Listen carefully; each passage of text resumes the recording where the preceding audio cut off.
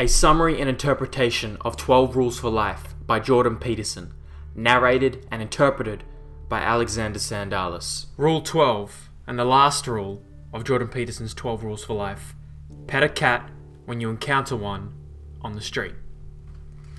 This rule is going to discuss the limitation of being, the necessity of suffering and why it's so critical in life, and what we can essentially do about it. The idea that life is suffering is a tenet in one form or another of every major religious doctrine. Buddhists state it directly, Christians illustrate it with the cross, and Jews commemorate the suffering endured over centuries. Suffering is a component of being. It is the gateway, from my perspective, to true excellence in any vocational field. In fact, rather a vocational field in life, in the vocation of life. Suffering, voluntary or involuntary, is a necessity of being. And instead of pushing back against it, like I used to, I now welcome it and relish it. When suffering comes a knocking at my door, I have to tell myself amor fati, a Latin phrase meaning the love of fate. It's not merely to bear what is necessary, but embrace it and take it on and face exactly what's in front of you. And because we live in a culture and society, most of us in a Western modern world, where involuntary suffering and pain is rare because of the stable economic, geological, environmental state of our countries, most of the world listening to this, people listening to this, can say that, right? Because the involuntary suffering is not present, such as when our parents and parents' parents, great-grandparents, for example, had to go through high rates of often child labor. So our great-grandparents, their generation, there was high rates of child labor. I posted about this on my Instagram if you want to read more about it. And that was involuntary. Companies, industrial companies, came to poor families and they offered very little money, but they were desperate, so they took it, and children of the ages of as young as 6 all the way to teenage years were working in factories all day, every day. Involuntary suffering. They did what they had to do to survive, to put food on the table, to keep a roof above their head. What do? Well, we've created good times for ourselves, because bad times create hard men, but hard men become weak and then create bad times, soft times rather. So we have to create voluntary suffering for ourselves, and this is something that can be encapsulated through physical endurance, physical activity, whether it's a martial art, whether it's going for running, weight training, even yoga, Pilates. These can be mentally, very emotionally, spiritually, very challenging. So this is how many components of how we can create voluntary suffering for ourselves, to push through the mental limitations and barriers of our being to find new parts of ourselves. Now we're going to talk about the limitation of being. Imagine a being who is omniscient, omnipresent, and omnipotent. What does such a being lack? Limitation. They lack limitation. If you're already everything, everywhere, always, there is nowhere to go and nothing to be. Everything that could be already is, and everything that could happen already has. This idea helped Peterson deal with the terrible fragility of being, as he says here. But there's something to be said for recognizing that existence and limitation are inextricably linked. Though 30 spokes may form a wheel, it is the hole within the hub which gives the wheel utility. It is not the clay the potter throws which gives the pot its usefulness, but the space within the shape from which the pot is made. Without a door, The room cannot be entered, and without its windows, it is dark. Such is the utility of non-existence. Such is the utility of limitation, of space, of imperfection. And so, suffering, which is tied into the limitation of being, and pain, as well with that, is a beautiful thing. The worst pains and sufferings in your life, and it's so easy to say when you have good times, when things are going well, when you're healthy, when you're not sick, when things are relatively stable. It's so easy to say this. I'm very aware that suffering is a blessing to us human beings. That limitation that we feel all this emotion and turmoil, mentally, physically, emotionally,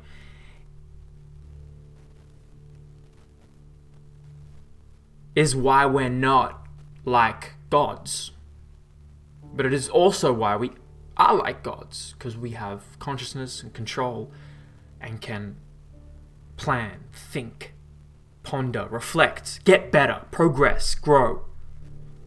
So we need the limitation of being. Don't run from it. You know, a superhero, for example, that can do anything turns out to be no hero at all. In fact, one of the things that happened when they first was writing the DC Comics Superman in the 40s, they found that Superman became boring because he could do anything. He could leap over buildings, he could fly faster than light, super hearing, X-ray vision, freeze objects, move entire planets. Nuclear blast didn't even faze him. And if he did get hurt somehow, he would immediately heal. He was omnipresent, omniscient, omnipotent. He became invulnerable. And so he became boring. So what did they do? They wrote in the comics kryptonite. They created kryptonite. This was Superman's weakness. Green kryptonite weakened Superman. It could even kill him in sufficient dosages. Red kryptonite caused him to behave strangely. Red-green blend caused him to mutate. They created a dozen different kryptonite variants. They made it more interesting. So why is a movie? Why are these fantasy movies? Let's think about it. Instead of just blindly, unconsciously watching all these movies, let's think about why has the Marvel Universe been so popular? Why has it become the second highest grossing film of all time? And probably by the time you watch this, it may have well surpassed Avatar. Why are these movies able to capture us so much? That is a video and a whole lecture in of itself. But one part of it is because the characters they portray have limit. They are not limitless. We know, at a moment's notice, every character we grow to love could be taken away. Like that. For those who have seen that, I didn't do that on purpose. But those who have seen the Marvel movies know that's a perfect reference. That. All over. All done. All get taken away. And that keeps us mentally, emotionally, spiritually on the edge of our consciousness. Like a drug feeding us. Like, I want to know more. I want to see more. What's going to happen next? We are like, they got us hook, line, and sinker. They've written great stories, and they've written great characters that aren't unbeatable. They have limitation. Sometimes we know them, sometimes it's ambiguous, but they have limitation, and then it's interesting, then it's engaging, and that is a part of a component that makes human beings and Homo sapiens and the being in itself interesting and fun and exciting, because we are limitless. The maximum age of a human being caps out at about 120 to 130 right now in 2019. Do I hope we can come up with technology that can make us live longer and replace limbs and replace organs? Absolutely. That's just me though. I want to keep living. I want to see more life. But life is limited. Every single life is limited. It is a birth, death cycle. And so with that, there's a sense of urgency. Because we are limited. And limitation creates a sense of urgency. Remembering, talking about a superhero, that a superhero can do anything, turns out to be no hero at all. He's nothing specific, so he's nothing. He has nothing to strive against, so he can't be admirable. Being of any reasonable sort appears to require limitation. Perhaps this is because being requires becoming, perhaps as well as mere static existence. And to become is to become something more, or at least something different. That is only possible for something limited. Let's get darker. Can being itself, with its malarial mosquitoes, child soldiers, degenerative neurological diseases, genocides alike, truly be justified? I'm not sure I could have formulated a proper answer to such a question in the 19th century, before the totalitarian horrors of the 20th were monstrously perpetrated on millions of people. I don't know that it's possible to understand why such doubts are morally impermissible without the fact of the Holocaust and the Stalinist purges and Mao's catastrophic Great Leap Forward. And I also don't think it is possible to answer the question by thinking. Thinking leads inexorably to the abyss. It does not work for Tolstoy. It might not have even worked for Nietzsche, who arguably thought more clearly about such things than anyone in history. So, if it didn't work for Nietzsche, then we might have some problems. But if it is not thinking that can be relied upon in the direst of situations, what is left? Thought, after all, is the highest of human achievement, is it not? Perhaps not. When existence reveals itself as existentially intolerable, thinking collapses on of itself. In such situations, in the depths, it's noticing, not thinking, that does the trick. So it's noticing. Perhaps you might start by noticing this. When you love someone, it's not despite their limitations, it's because of their limitations. Of course, it's complicated. You don't have to be in love with every shortcoming and merely accept it. You shouldn't stop trying to make life better or let suffering just be. But there appears to be limits on the path to improvement beyond which we might not want to go, lest we sacrifice our humanity itself. Of course, it's one thing to say being requires limitation, and then go about happily when the sun is shining, your father is free of Alzheimer's disease, and your kids are healthy, and your marriage is happy. But when things go wrong, that is the hardest time to say, well, it's time to embrace suffering and the limitation of being. It's so easy for me to say right now.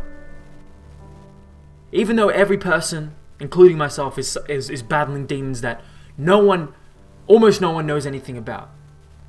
But for the most part, we're okay. But there's many people who are not. They'll be okay, but right now they're suffering immensely. And so can those people say, when things are going wrong, when things are going the worst, can they say, well, you know what? Being is limited. This is what it means to be a human being. I must persevere. That's the hardest thing to do. But it's so important. You need to. But what happens when you have a crisis in your life, interpersonally with other people, or within yourself? Peterson lays out here a multi-step process, questions that you can ask yourself to get through it, that I think is so practical. Because I think a lot of the times we lose practicality in a lot of the minutiae of ideas. And so I really want to emphasize the practicality of these ideas and highlight them so people and myself can take it and use it. Number one, when you're dealing with a crisis, here's what you can do. Set aside some time to talk and think about the illness or the crisis and how it should be managed every day. Because Peterson's example, he was dealing with serious medical issues with his daughter, Michaela. So, set aside some time to think and ponder about how to deal with this. Do not talk or think about it otherwise. If you do not limit its effect, you will become exhausted and everything will spiral into the ground. So this is to say, we can't talk about this all day. We can't let this consume us, this crisis and problem. We must set aside time. Hey, we're going to talk. We need to talk about this. after work at this time, I don't want to let this consume us, but we need to set aside time instead of letting it fester beneath us throughout our days. So we can conserve our strength, because we're in a war when we're in a crisis with ourselves or other people. Not a battle. A war is composed of many battles. You must stay functional through all of them. When worries associated with the crisis arise at other times, remind yourself that you will think them through during the scheduled period. This is number 2. Put aside those mental problems that arise within yourself. Write them down if it's helpful. We'll talk about it here in the allotted time. The parts of your brain that generate anxiety are more interested in the fact that there is a plan than in the details of the plan. Don't schedule your time to think in the evening or at night, then you won't be able to sleep. If you can't sleep, then everything will go rapidly downhill. And Dr. Matthew Walker, foremost expert on sleep, I would highly recommend you guys as a resource if you care about sleep, which you should do, because you spend a third of your life doing it, and it underpins every single biological body system of a human being and of species, of animal species. Number 3, shift the unit of time you use to frame your life.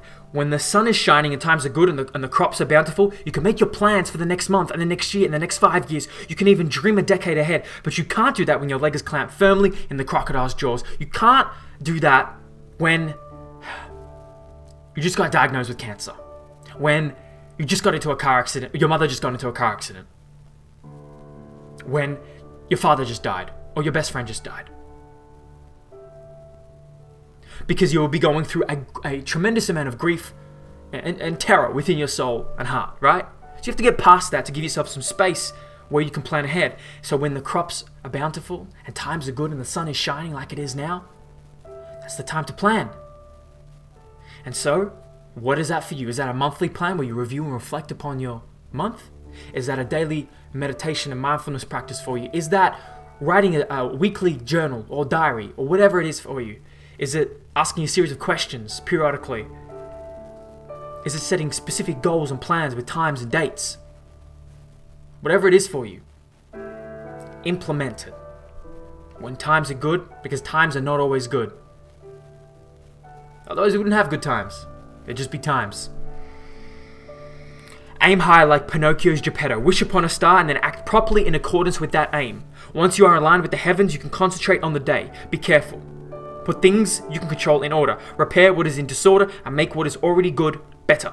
It is possible that you can manage if you're careful. People are very tough. We are very tough. We can survive through much pain and loss. Look through history, you can see. You're dealing with the problem now. People with less resources than you, much less resources than you, have done more than what you have done with what you have had.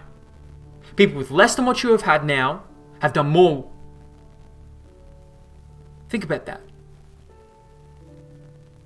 People could survive through much pain and loss, but to persevere, they must see the good in being. They must have this optimistic, non-nihilistic perspective. If you don't, then you drown.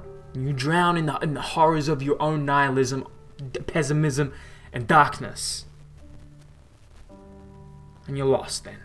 So pet a cat when you encounter it on the street. How does that even apply to any of the stuff that's been discussed thus far? Here's what it means. It's a little extra light on a good day and a tiny respite on a bad day. If you pay careful attention even on a bad day, you may be fortunate enough to be confronted with small opportunities of just that sort. That's what petting a cat, when you encounter one, means. Instead of rejecting it, instead of rejecting light, maybe your version of that, you'll see a little girl dancing on the street because she's all dressed up in a ballet costume. And you'll smile because it's a little bit of light, there's a little bit of hope. A little bit of child innocence that we all kind of wish or probably should have a little bit more of sometimes. Maybe you'll have a particularly good cup of coffee in the cafe that cares about their customers. And you'll just take a moment to just breathe and, wait, this is actually pretty good. Huh. I'm enjoying this.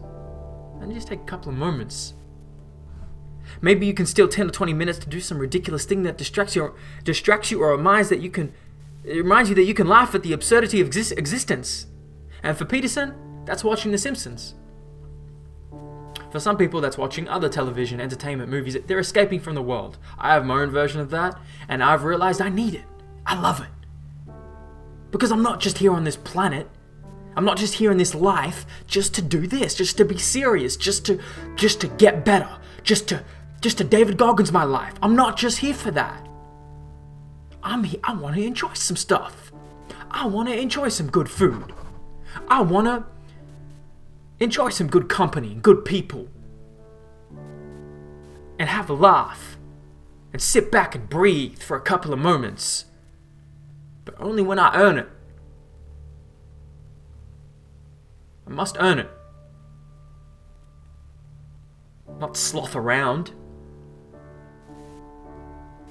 Just living in a gluttonous state of pleasure. No. It's just moments. Taking moments to breathe. Let a little light in. And pet a cat when you encounter it on the street. And maybe when you're going for a walk and your head is spinning and a cat will show up. Or a dog will show up. And if you pay attention and you remind yourself just for 15 seconds that the wonder of being might make up for the suffering that accompanies it. So pet a cat when you encounter one on the street. That's where we'll end. By letting in a bit of extra light every day with the glimmers and moments and sparks of life, if we allow ourselves to see it. That's it. 12 rules for life.